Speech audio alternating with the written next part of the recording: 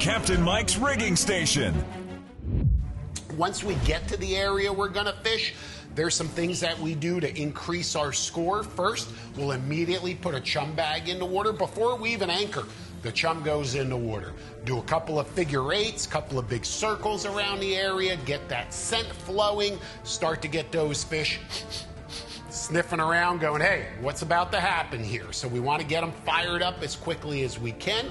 I'll then position the boat appropriately based on the wind and the current to make sure that my chum is flowing off the back of the boat over those sharp ledges and drop-offs where I know those snappers are held up. Once we're tight on the anchor, we've come back into position, the chum is flowing behind the back of the boat, everything is looking good. We haven't put a bait down yet. We're taking our time here. We don't want to spook these fish.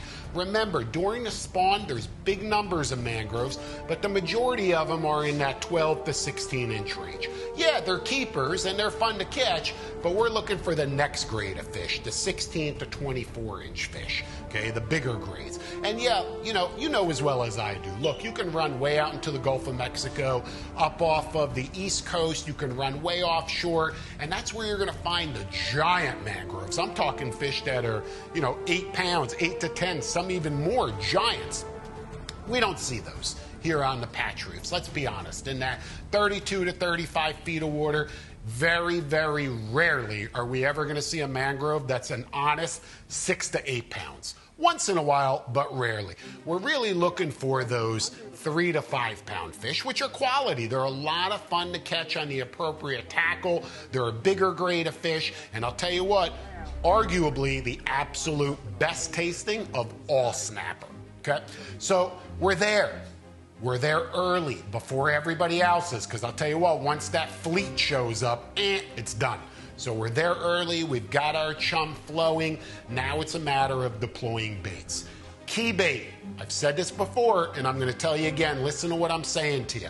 If you wanna catch the larger mangrove snapper, you need large baits. You need a live bait like a beautiful small to medium size healthy pinfish.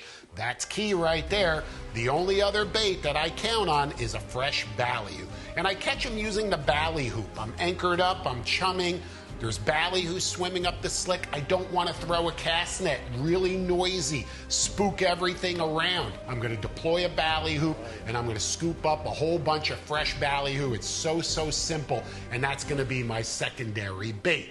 In either scenario, we use the same rig. There used to be a day when we used to go reef fishing and mangrove fishing and bring a truckload of gear and all sorts of different types of rigs, and we've really simplified it all, but not only is it easier, it's even more effective. For starters is my basic go-to reef rod. It's a Chaos Gold conventional rod, rated for 12 to 20 pound line, nothing super fancy, okay? Affordable, very versatile, matched to a Shimano Torium 16, little workhorse of a conventional reel, plenty of line capacity. Not that you're concerned with that because you're only fishing in 30 to 35 feet of water, but nevertheless, plenty of line capacity, super smooth star drag, easy to operate. I can count on this little crank horse here. That's what I call it. It's just an awesome little conventional reel.